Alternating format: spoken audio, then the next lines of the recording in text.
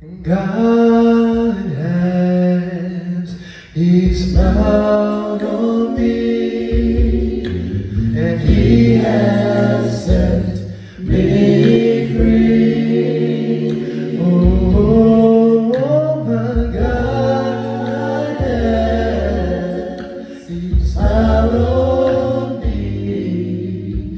Yes, He's been good to me.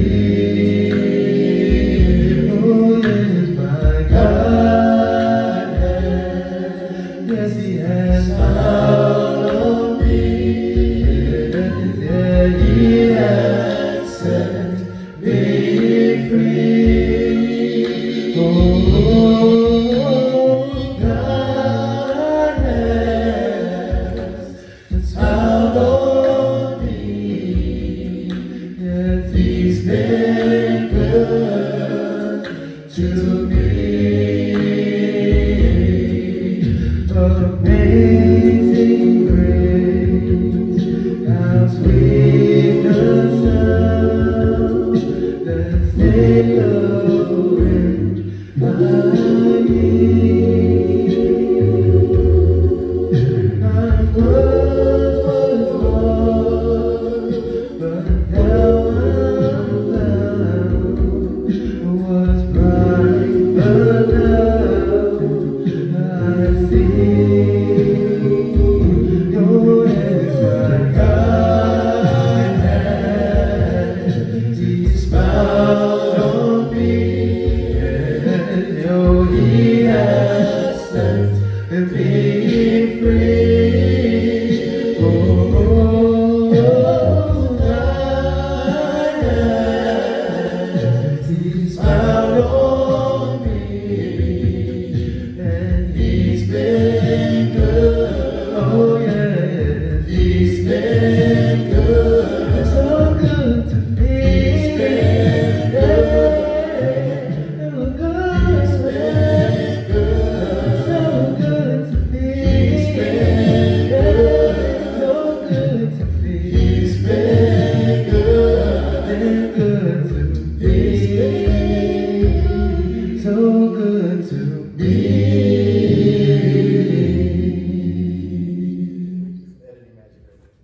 Good evening. Good evening. Welcome again to a wonderful Wednesday in the Word. I'm Wesley T. Leonard, minister of the Southside Church. And on our wonderful Wednesday in the Word tonight, we solicit you to always invite a family member, a co-worker, a friend, a neighbor. Let them know that we're walking through the Word on Wednesday nights, and everyone is invited. Now we're coming off of a great, successful fall festival. What a time, what a time, what a time. I'm sure you enjoyed it as much as I did. Just nothing like young people exhibiting their faith and confidence in God. We're preaching it to all you parents and guardians who made sure your young people were there. We're looking forward to an exciting future at the Southside Church of Christ. The sky is the limit of what God can do with our youth and even with our adults as we all seek to become more pleasing in God's holy and divine sight. Let's continue to walk through the Word on Wednesdays tonight. Let us continue to study and show ourselves approved under God, a workman who needeth not be ashamed, but rightly divide the word of truth. Tonight, let's look at a discipline that I think will be helpful, and I talk to a plethora of people, as you know, as a minister, as a counselor, as an evangelist, a pastor. You end up talking to a plurality of people. One of the things is a common thread I see amongst the inhabitants of the kingdom of God is disappointment. How do you deal with disappointing things in life or disappointing people? So tonight, let's talk about disappointments that Christians face. Disappointments that Christians face. I think you concur with me tonight. I think I can say without successful contradiction, I think I can state emphatically it's a great joy being a Christian. Great things happen at the Lord's church. There are benefits to being in the church and being a child of God. Unfortunately, problems and disappointments sometimes overwhelm us and cause some to fall away from the faith. Tonight, hopefully, my prayer is we can deal with a subject matter to help people deal with their disappointments even as Christians. The devil's modus operandi, the devil's purpose and goal is to present you with things and people that will disappoint you and turn you away from God. And one of his descriptive names is he's the accuser. You remember how he accused Job before God and accused God before the devil. He pits both sides against the middle. One of the tools in the devil's arsenal to get you, especially you and I, one of the tools he uses to separate us from God is disappointment. Yes, because life comes with such a joyful anticipation. We come to the church, we come to Christ, we're excited about our forgiveness of sin, we're excited the chance to start over with a clean slate in Christ. You're taught and you learn the benefits of the Holy Spirit and being in the koinonia, the fellowship of the saints. It can be a socially enriching atmosphere. The church is a place where your youth and young people and children and grandchildren can flourish and grow. A lot of great things go on in the kingdom and in the church. Sad to say, though, we soon discover that no matter how well you live and no matter how great the congregation of the Lord's people you attend, soon you discover disappointment will knock at your door. You discover things after you've been in the church a while, like temptations still come, and sometimes they're just as strong as they were before you were in the Lord. You learn stuff like it's easy to be discouraged, overcome with things and people. You learn it's an ongoing process for your transformation from the world to the church. You learn that one of the stumbling blocks, though, that's placed in our path is disappointment. Let's look at 3 different umbrellas tonight under the subject matter of disappointments that Christians face. One of the things, the first one we'll deal with, the first umbrella tonight is dealing with imperfect Christians. That's when we are disappointed by the brethren. You see, here's how life works if you read your scriptures adequately. When you're disappointed with life, and the psalmist did a very adequate job of explaining this. He's talking about the persecution of life. Persecution comes from people, but affliction comes from life. People will persecute you, but life will afflict you. Either one of them can disappoint you. So let's deal first with dealing with imperfect Christians. When you're disappointed by the brethren, people have disappointed you. When you witness some level of inconsistency in the lives of other Christians, it can disappoint you. When people are not all they cranked up to be, not all they present themselves to be, they're not all that they purport themselves to be. Who was it that said, I'd rather see a sermon than hear a sermon? I can't listen to what you say because I'm too busy watching what you do. Yeah, people can disappoint you. That's why you never put your confidence in man. The psalmist declared in Psalms 118:8, it is better to trust in God than to put confidence in man. I always say, I love it, one of my wife's saying is, you cannot let me down if you're not the one holding me up. And so you got to learn, I got to learn, you got to practice, I got to practice. You got to know, and I got to know, that dealing with people will make you vulnerable for disappointment. Yes, you see those who don't practice what they preach.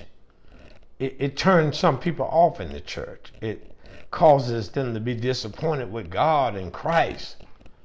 Don't hold God and Christ accountable for what other people do. No more than you would want me to hold you accountable for what other people do. Yes, folk who you looked up to, and then they let you down. You put them on a pedestal. You look up to them. Well, where in the Bible did it ever say that? The Bible says in Psalms 121, I will look to the hill from whence cometh my help. All my help comes from the Lord. Never tell you look up to a man. This is not a new phenomenon, a challenge. In Galatians chapter 2, verses 11 through 14, Paul confronted Peter and James. And he was very pointed. He said, you're a Jew, but you live like a Gentile. Yet you ask Gentiles to live like they're Jews, and yet you're a Jew and live like you're a Gentile. In other words, practice what you preach. Now, my problem with some people is they demand other people be pure and pristine and perfection in their living, but they don't do that themselves. Well, if you're disappointed in other people, just know somebody's probably disappointed in you. And another caveat while I'm flying over this territory, don't judge people when you don't know all the facts about a person. See, you judging a marriage and you ain't never been to their house. You judging a man as a husband, you're not married to her. You judging a husband as a wife and you're not married to him. You know, you have to be very careful. I tell you, something else can disappoint you is harshness of words. Sometimes you're sailing along in Christianity and somebody just blow you up, just get into an argument or have demonstrative, volatile and words and dramatic experience with folk. You can be hurt and injured by what people say to you. You can be disappointed at the speech pattern. Again, let me caveat now, if you can dish it out, you ought to be able to take it. Some people, you can't say nothing to them. I mean, you got to treat them with kid gloves, walk around with eggshells, and yet they can exfoliate you from here to Jacksonville and back. No. If you're hurt by words, harsh words, well, don't give any harsh words. I think there's some Bible for that. Yeah. Do unto others, Jesus said, as you would have them do unto you. We strive as Christians to be better examples so we don't disappoint one another. We don't want to have to go to judgment and give an account that we turn somebody away from God because of our walk was not up to par. 1 Timothy chapter 4, verse 12. Paul reminds his young protege, his Padawan, one of his followers and pupils and learners, the young Timotheus, a.k.a. Timothy. Paul said in 1 Timothy 4 and 12, let no man despise your youth. He says to this young man, be thou an example to the believers. All of us ought to be examples to other fellow believers. That we don't disappoint or turn people away from the most holy faith. Paul said, be thou an example to the believers in word, be an example in conversation. Paul said, be an example in love, spirit, in faith, and in purity. Yes, one of the things that'll disappoint us is when we're dealing with imperfect Christians, dealing with people, dealing with the brethren. What to help all of us, and I'm learning and still growing and looking for spiritual maturity and modernity to set in. Confess when you're wrong. If you've done something wrong, you embarrass God, embarrass your family, embarrass yourself, you sin, confess your fault. Confess you're wrong. Some people always blame somebody else for every problem in their life. Sometimes it's me, oh Lord, standing in the need of prayer. When you're wrong, you'll be surprised. It goes a long ways with people. If you're man enough or woman enough to say, I'm wrong, I was wrong, and I'm sorry. I'm always amazed at the pride and arrogance of some people. They're never wrong. They can't say they're sorry. They find a way to blame somebody, and so it can't always be somebody else.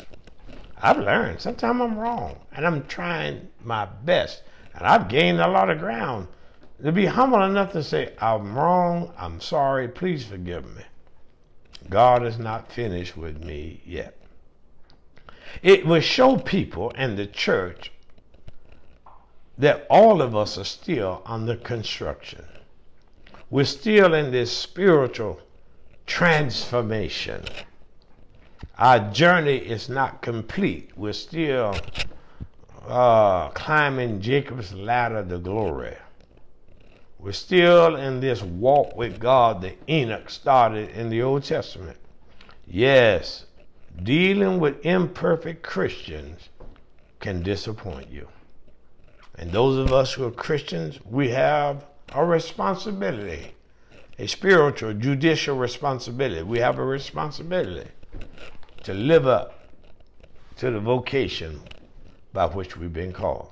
The second thing tonight, not only we get disappointed by people, remember now, persecution comes from people. Affliction comes from life. People persecute you, but life will afflict you. You don't have to sign up for it. You ain't got to beg for it. You ain't got to look for it. You can't hide from it. Life will afflict you sooner or later. Second thing we did tonight is when you're disappointed by the world.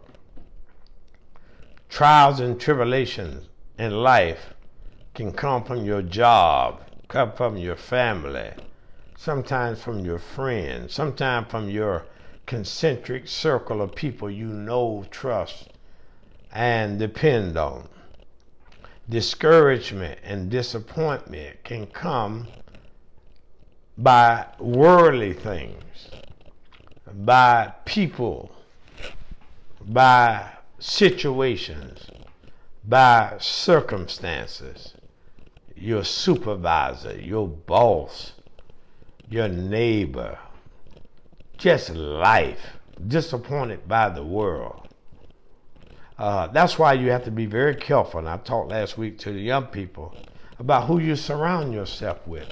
You want to be careful not to surround yourself with too many worldly people, lest you end up disappointed. Paul said in 1 Corinthians chapter 15, verse 33, be not deceived. Evil communication corrupts good manners. If you are trying to do right and you're hanging around wrong people, you're going to end up disappointed. You're going to end up hurt. You're going to end up discouraged. Yeah, life, the world, living, working, occupation, career, job, all of that can disappoint you. Lastly tonight, lest I be too indelibly long, we already talked about what things that disappointment Christians can face, and it starts with dealing with imperfect Christians or people, those who talk the talk but don't walk the walk. That can disappoint you, turn you away. Secondly, we talked about being disappointed by the world, the vicissitudes of life, affliction by life circumstances, trials and tribulations, situations, scenarios, discouragement, disappointment. And we then talked about the importance of surrounding yourself. As the Bible says, you're in the world, but you're not of the world. And if you're not careful, you end up disappointed because you're in the world and you end up being of the world. And then ultimately, since you want to live for Christ, the world disappoints you. I say again, if you ain't the one holding me up, it's impossible for you to be the one to let me down. Lastly tonight, life can offer us disappointed when we're disappointed by lack of success. Spiritual success, physical success, financial success, educational success. Life can disappoint you. You feel like, many people feel like, I ought to be farther along in life than I am right now. I ought to have more money than I have right now. I feel like I ought to be married by now. I ought to have a boo to go home to by now. I'm disappointed in my health because I don't have success. I weigh too much. I eat too much. I exercise too little. My blood pressure is up. My bank account's down. Life can disappoint you by lack of success in vital areas of importance to you. Your career can be disappointing. I should be, farther advanced in my career. I ought to be the supervisor. I ought to be a regional manager. I ought to be a manager. I ought to be on the board by now. I ought to be a CEO by now. Life can disappoint you by your lack of success. You look and feel like you're not as far along as you should be. Like, even in church, I should be a deacon by now. I should be an elder by now. I should be preaching by now. I should have been a Sunday school teacher by now. I should be at least working with the youth program. I should be involved with ministries and programs at the local church, a local congregation. You can be disappointed by lack of success and lack of advancement. Peter talked about that in 1 Peter chapter 1, verse 6 through 9, the disappointment of his ministry, his apostleship, and how that can infiltrate you. Yes, we watch and observe so many things on television and the internet to make us hunger and thirst for success in areas sometimes that ought not be a measuring stick on our success, but society judges us by what we drive and what we wear and where we live and how much education we have. And when we don't have those things, society will look down on you and cast down on you with a disparaging eye. So life, the lack of success. What is it John said in 1 John? There's three things in life the devil uses: the lust of the flesh, the lust of the eye, and the pride of life. Yes, beloved, there's three stages that we most dominantly live in church. The first stage is when we come in, we on fire. We're on that on fire stage. Just got baptized, excited, exuberant, telling everybody about this new walk with God. Everything is a honeymoon stage in Christianity. And then the reality stage sets in. That means you start seeing things for what they really are and people for what they really are. God don't change.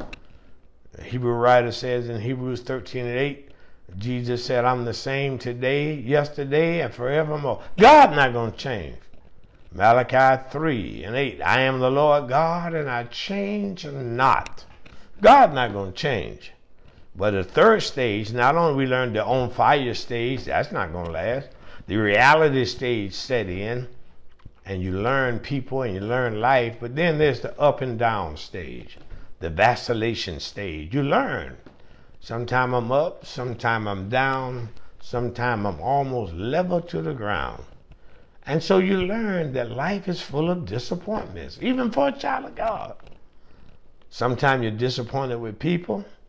Sometimes you're disappointed with the world you live. And sometimes you're just disappointed with your own lack of success.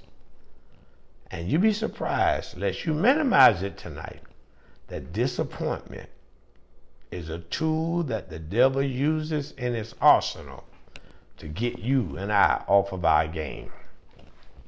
If you do fall, even if you're disappointed with yourself, and I've been there, done that, got a t-shirt. I disappointed myself by the way I've disappointed God and other people that I love. You got to learn how to get up, knock the dirt off your shoulders, repent, and move on and live life on a higher plane. Don't allow disappointment to be used against you in your walk with God. Whether you're disappointed by yourself, your lack of success, whether you're disappointed by this world, this sophomore satanic society, or whether you're disappointed by people, Christians who ought to know better and do better. Whatever you do, make sure you stay with God no matter what. And don't allow things and people, life and people, to affect your walk with this high and holy God. What a joy, what an ecstasy, what a privilege and a pleasure tonight to talk to you about the disappointments that Christians face. Let's be on guard. Let's be ready to face them, conquer them, and go on in spite of, not because of. God bless you tonight. We look forward to seeing you this Sunday, the 5th Sunday, the last Sunday in the month of October. We encourage all of our members, come back to the building. COVID is diminished. We got vaccinations everywhere. It's time to come back. Enjoy our educational program, 10 a.m. and classes for all ages, and particularly for our youth, including new converts class this Sunday in the Vision Classroom. All of you who've been baptized in the last 3 years, or just new members that need to be grounded and rooted again in the rudimentary facts of the faith, come. And then 11 a.m. morning worship, 4701 Raleigh Street. If you can't make it, please live stream on all of our social medias. Be a part of the good things happening at the Southside Church of Christ. God bless you. God keep you. That is our prayer. Be blessed tonight. Learn to conquer the disappointments that Christians face. Good night.